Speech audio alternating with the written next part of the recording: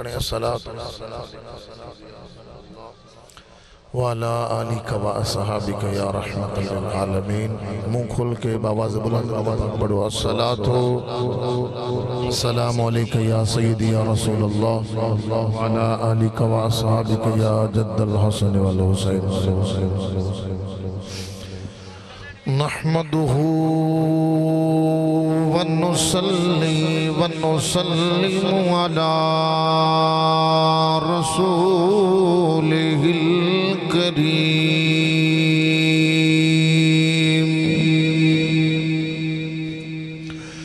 أما بعد فأعوذ بالله من الشيطان الرجيم.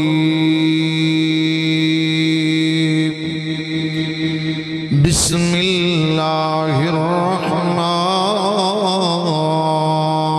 الرحيم.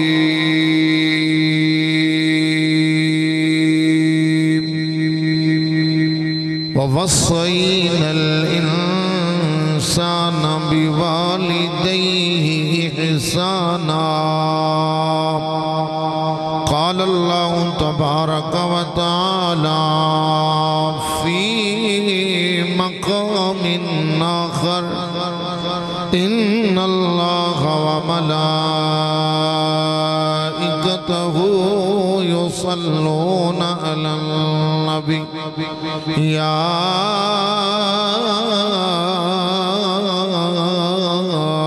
أيها الذين آمنوا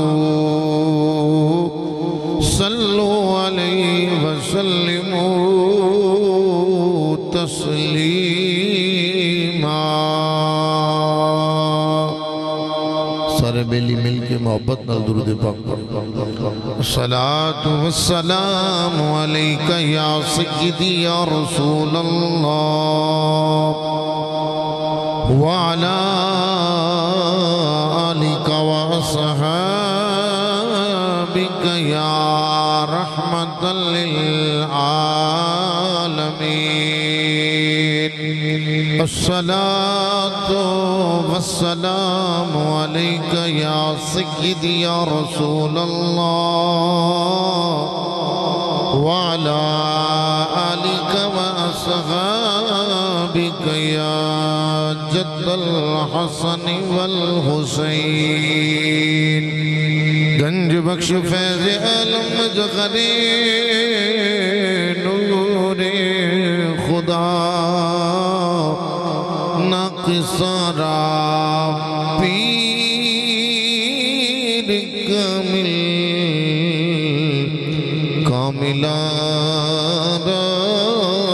رہنما.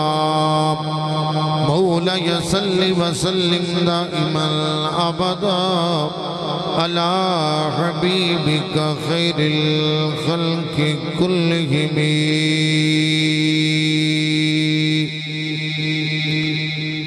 بعد زمد و صلاة قابل صد احترام معزز حاضرین و ناظرین و سامعین کرام، اجدی محفل پاک محترم بھائی اجاز محمد شہباز نواز بھائی نے مل کے اپنی والدہ تھے ایسال ثواب واسطے اہتمام کی تا دعا فرماؤ. کریم اللہ اس محفل پاک میں اپنی بارگاہ وچ شرف قبولیت عطا فرما کے مرحومہ دی قبر نو منور فرمائے. اللہ کریم مرحومہ دی قبر نو جنت دے باغیں چک باغ بنائے. کل قیامت والے دن اللہ مرحومہ نو زہرہ دے بابا دی شفاعت نصیب فرمائے. بڑی محبت نال تسا اتنی دیر تو تشریف فرماؤ.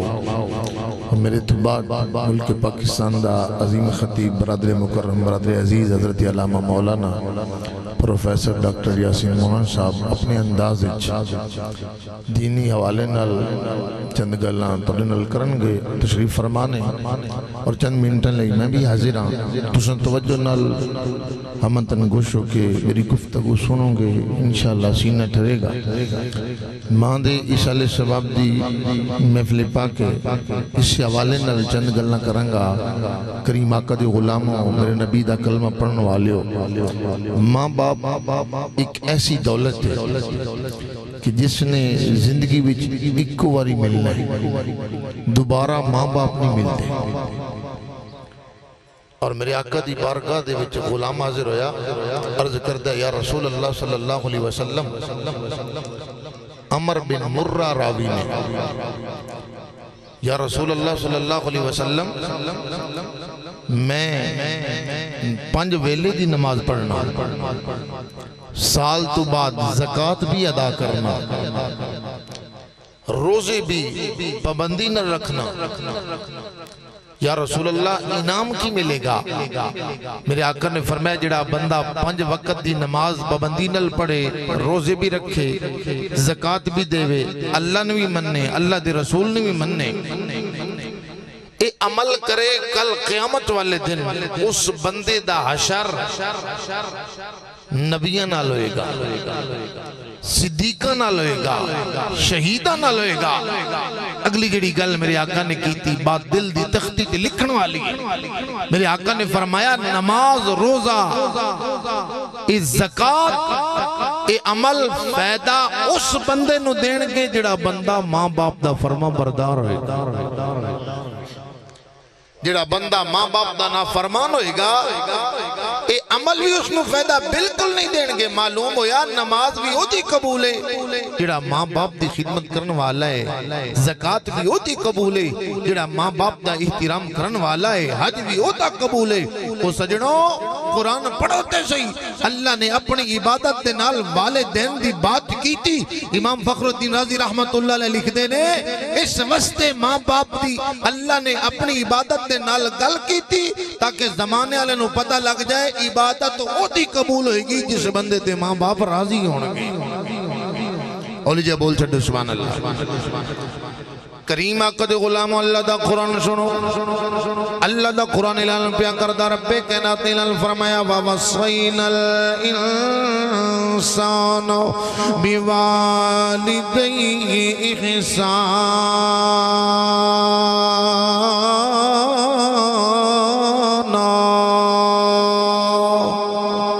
اللہ فرماندہ ایسے انسان وصیت کی دیئے کہ اپنے ماں باپ دینا اچھا سلوک کرنا ہے، اپنے ماں باپ دی عزت کرنی ہے، ماں باپ دا ادب کرنا ہو۔ او سجنوں قرآن نے کھول کھول کے مسئلے بیان کیتے نے، واضح اعلان قرآن پیا کردہ ہے ماں باپ دا کتنا ادب کرنا ہے، کتنی عزت کرنی ہے۔ نبی کریم نے غلام میرے آقا دا کلمہ پڑھنے والے ہو، میرے آقا دی بارگاہ وچ غلام حاضر ہو جاتے، عرض کردہ یا رسول اللہ صلی اللہ علیہ وسلم، سونا نبی میں جہاد تے جانا چاہنا ہوں۔ میرے آقا نے فرمایا قادے واسطے جہاد تے جانا چاہنا ہے؟ آکھیا یا رسول اللہ صلی اللہ علیہ وسلم، جیڑا بندہ اللہ دے رستے دے اندر جہاد کردیا خویا جان دے چھتے، زمین تے قطرہ خون دا بادچ گردہ ہے، اللہ پہلے اس نو اپنا دیدار نصیب فرماؤں ہے۔ یا رسول اللہ اس واسطے جہاد تے جانا چاہنا ہو، اللہ میں نو قیامت والے دن جنت دے گا۔ میرے آقا نے پتہ کہ فرمایا ماں باپ زندہ غنی کے کوئی نہ ہو، آکھیا سونیا باپ تے فوت ہو گیا ہے، ماں زندہ ہے، گھر دے اندر موجود ہے، بوڑھی ہے، خدمت کرنے والا بھی کوئی نہیں۔ میرے آقا نے فرمایا جا ماں دی خدمت کر لے، اللہ تینوں جہاد دا ثواب عطا فرمائے گا۔ جا ماں دی خدمت کر لے، اللہ تینوں جہاد دا ثواب عطا فرمائے گا۔ حالانکہ جہاد دا حکم قرآن دے اندر اللہ دا قرآن اعلان پیا کردہ ہے، یا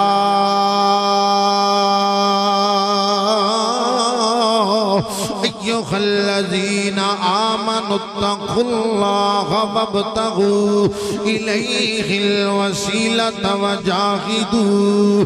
فی سبیلہ لعلکم تفلحون۔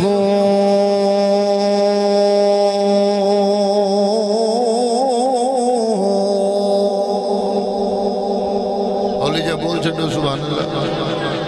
گرمی بڑی ہے تو انہوں زیادہ دیر تنگ نہیں کردہ، پر بندہ ایک باری سبحان اللہ کے 90 نیکی مل دیا نے، تو بار بار سبحان اللہ دے راسو تے مرومن و فائدہ ہوندہ راسی، اس نیت نل بول چھڑو سبحان اللہ۔ کریم نبی دے غلام میرے آقا دا کلمہ پڑھنے والے معلوم ہے ماں راضی اللہ راضی اللہ دا رسول بھی راضی تائیوں تے شاعر آدھا ہے کہ ماں مننے تے سب جگ منے پہلا مرشد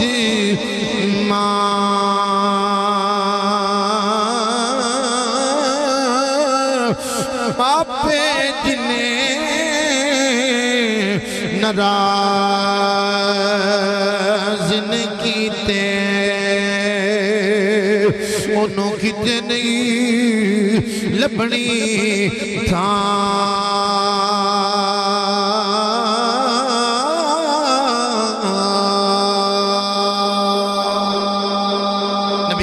غلام میرے آقا دا کلمہ پڑھنے والے توجہ کرنا حضرت عبداللہ ابن عمر رضی اللہ تعالیٰ عنہ راوی نے فرماتے ہیں میں مکہ پاک گیا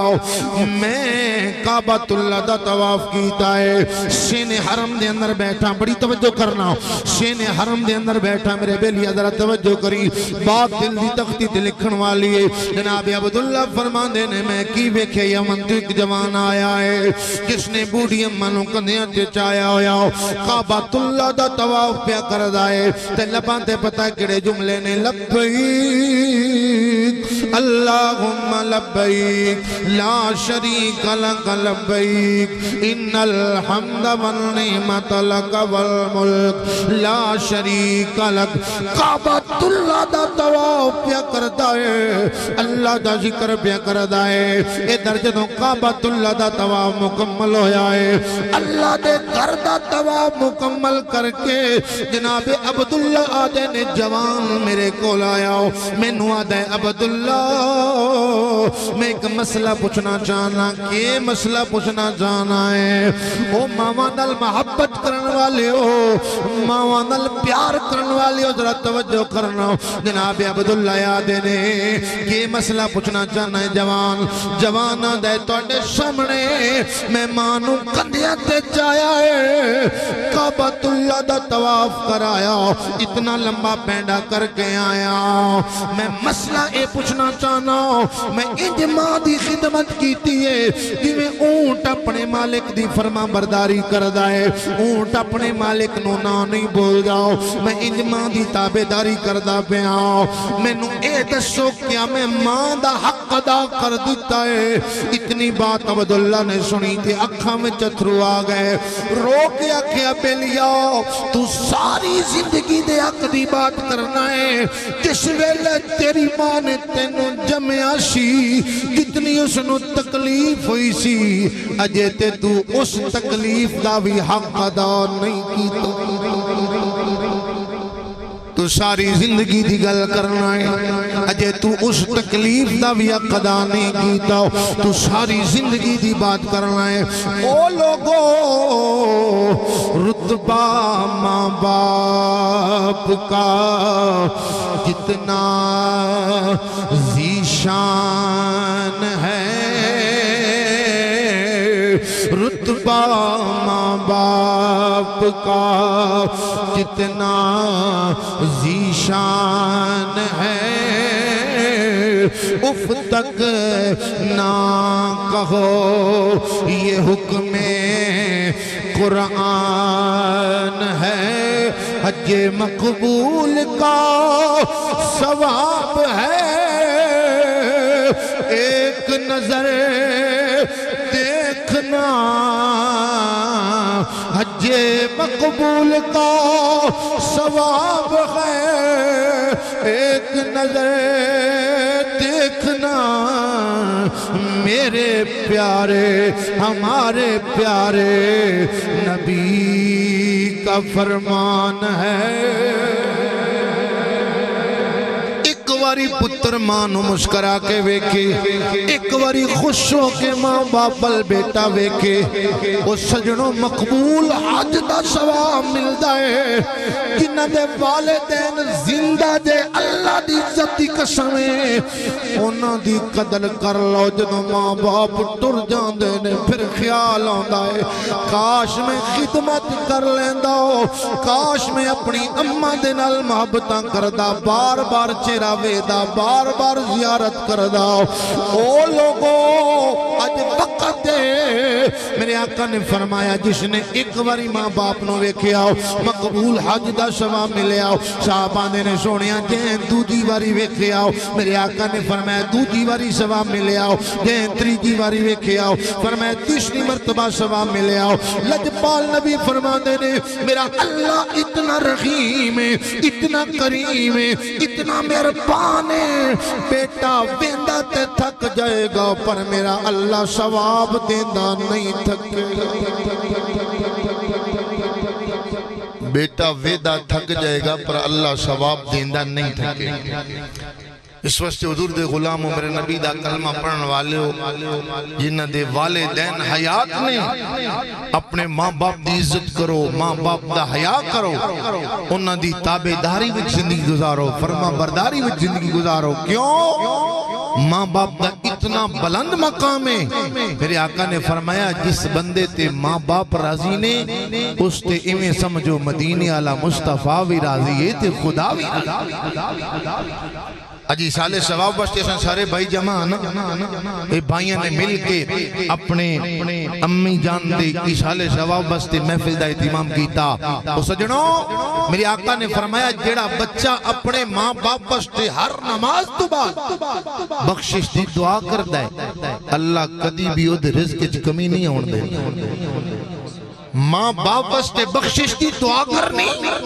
تے فائدہ کی اللہ کدی بھی خود رزق وچ کمی نہیں ہون دیندا۔ تے میرے آقا نے فرمایا مبارک اس نوجوان نو، تین باری مبارک اس نوجوان نو، مبارک اس نوجوان نو جس نے اپنے ماں باپ دی خدمت کر کے انہاں دی رضا حاصل کر لئی۔ کی مبارک اللہ نے دی عمر ودا چھڈی۔ رزق چ برکت ہوندی ہے ماں باپ دی منگلا خدمت کرے، عمر چ برکت ہے۔ نبی کریم دے غلام میرے آقا دا کلمہ پڑھن والے ہو جنہاں لوگاں نے ماں باپ دی عزت کی تھی، ماں باپ دی خدمت کی تھی، اپنے ماں باپ دے نال حسن و سلوک والا معاملہ کیتا ہو۔ سجنا اللہ نے کن عزت دی تھی،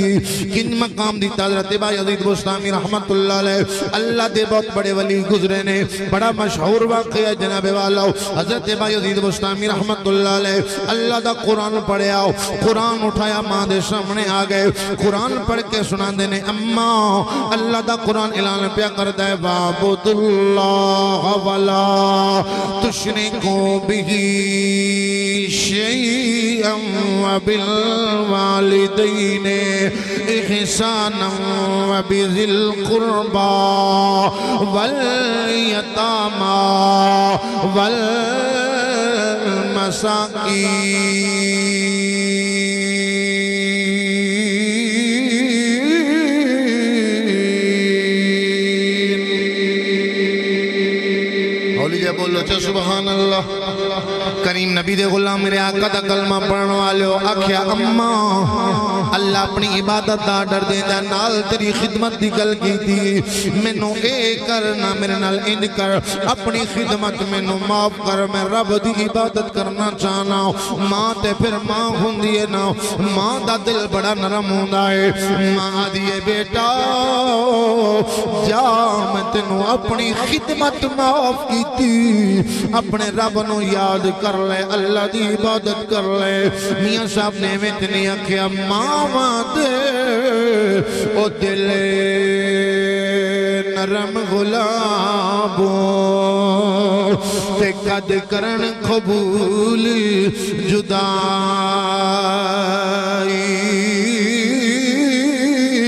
کرتے بنے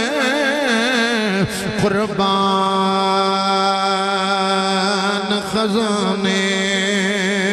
تے کر لین قبول گدائی۔ باپ مرے سر لگا ہوندا تے ویر مرن کھڑ خالی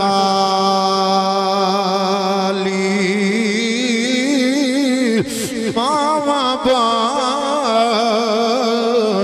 محمد بخشا کون کرے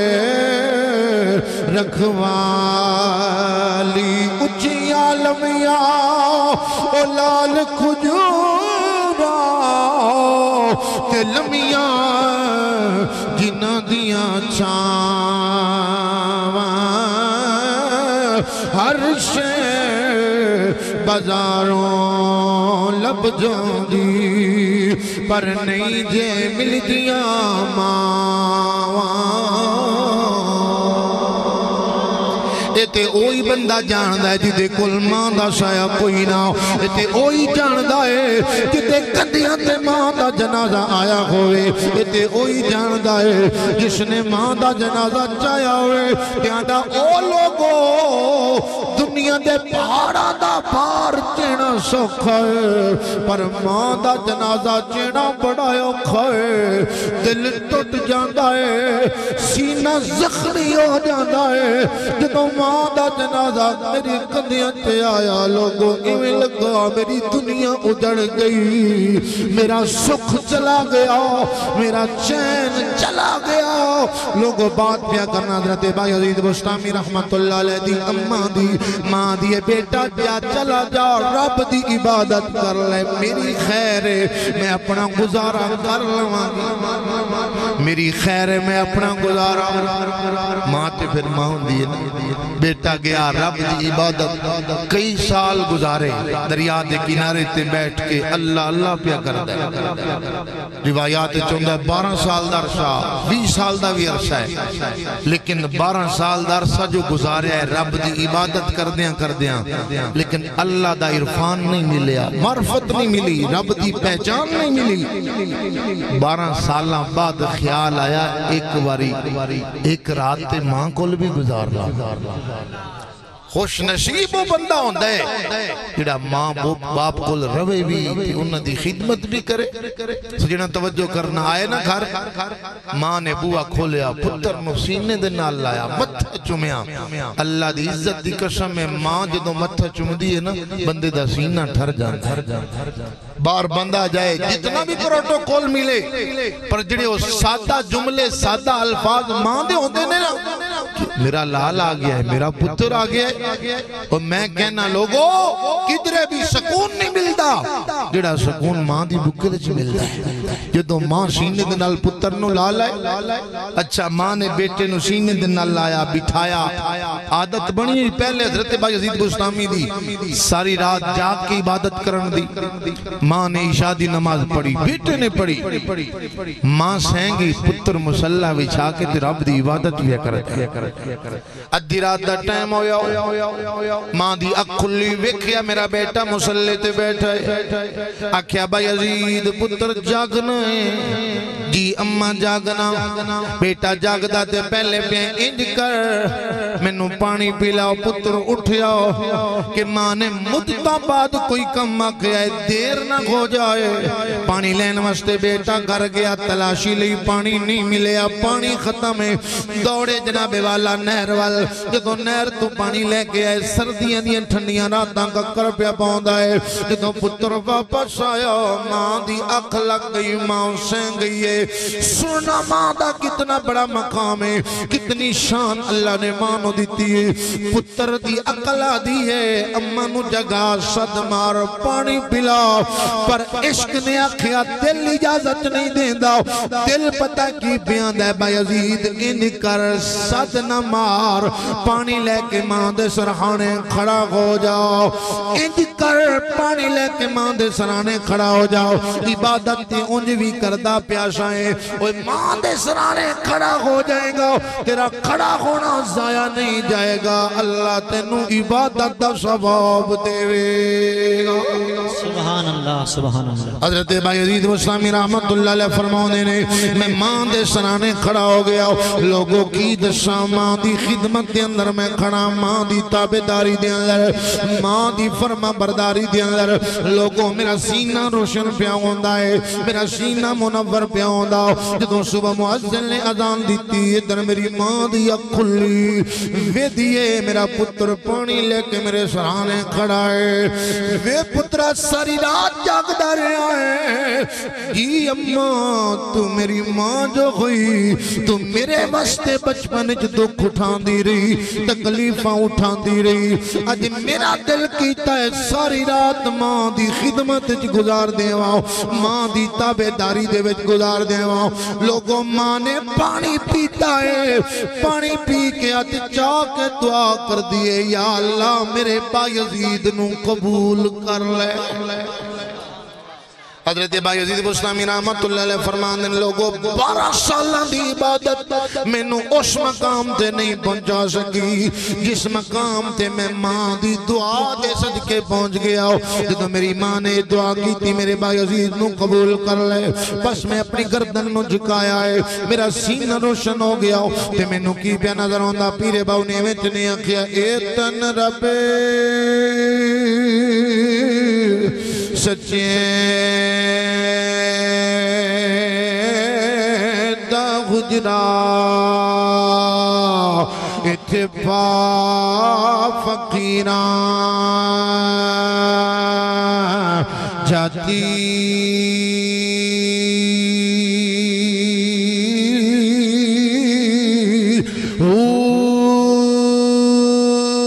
نکر ملتی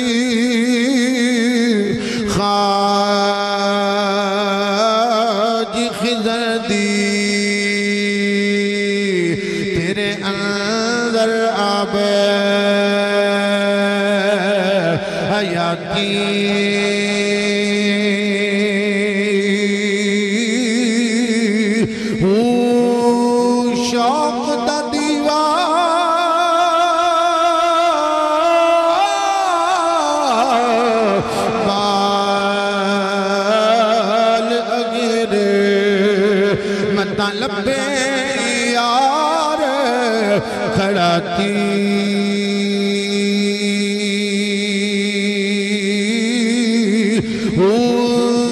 مرن تو پہلا مر گئے حضرت